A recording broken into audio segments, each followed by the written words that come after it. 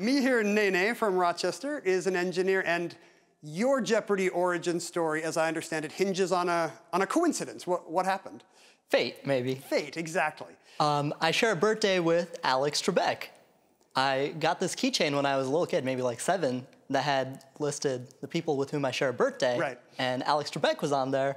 And ever since then, I said, you know what? I'm going to be on Jeopardy. You were very obedient to that keychain. You were like, well, I guess this is it. I'm gonna, well, and it worked out. You got to listen to it. Do you still have the keychain?